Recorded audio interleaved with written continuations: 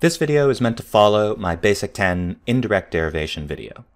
This one will focus on the conditional derivation and represents the third and final derivation type that you should know for solving sentential derivations.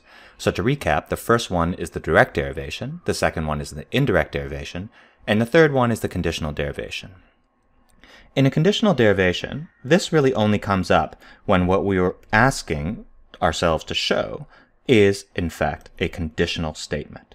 So here's a conditional statement, and I want to show that this conditional follows from the truth of Rn not S. I always start with my show line. Show, bracket, negation S, arrow, negation R or P, arrow, P or Q. Now, whenever you write a show line, you always need to do the show line breakdown. And the way the show line breakdown works is you always ask what the main connective of the show line is. I've already figured it out. It's this conditional.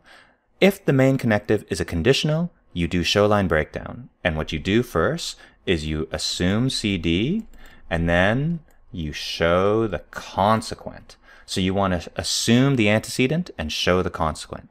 This is a hypothetical proof. This is a conditional derivation, and in philosophy we do this all the time. If I want to prove that if God exists there's no free will, I assume God exists and then show that from that assumption there must be no free will, and I do the exact same thing here. So I get to assume for free that the antecedent is true. Negation S arrow, negation R or P, and I'm going to code that as ACD. Or for Logic 2010, it's ASSCD for assume CD. And immediately after, I want to write show the consequent. And the consequent is P or Q. Now don't stop there. What show line breakdown says is whenever you write a show line, you immediately want to ask what's the main connective. Is it a conditional? Well, the answer is no, it's not a conditional, it's at this disjunction. So if it's not a conditional, show line breakdown says immediately start and assume ID. You just never know when you're going to need it to solve the problem. And if you don't know, you better just put it in just in case.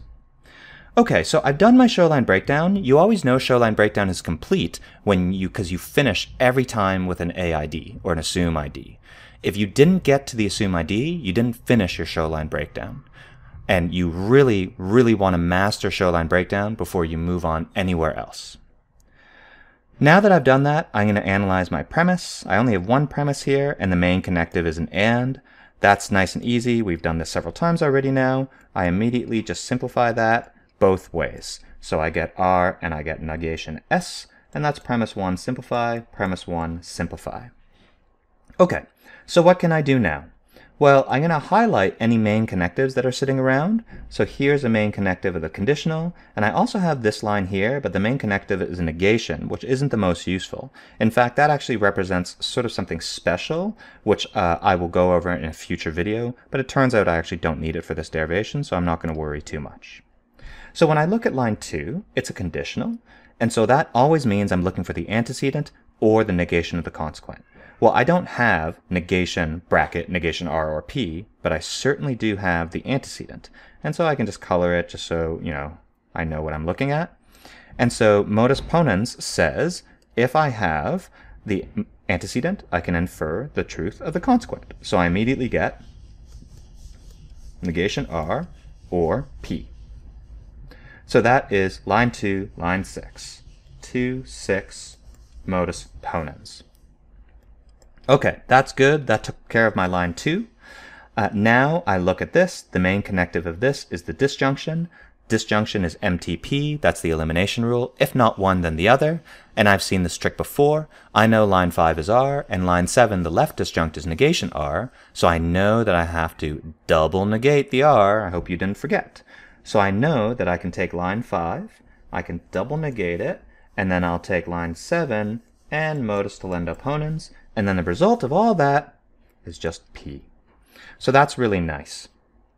Okay, at this point I've done all my automatic moves. I just need to ask, what do I do with this P?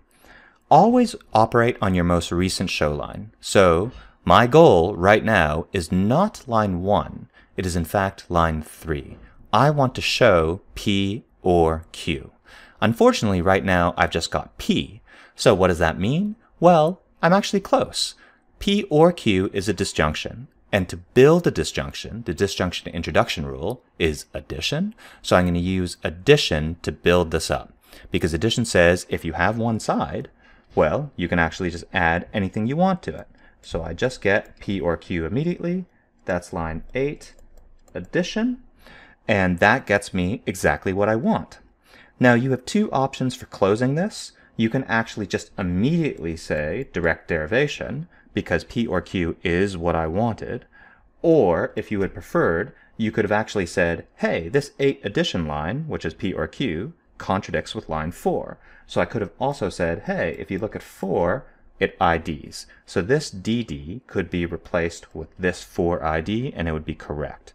I'm going to stick with the DD for now.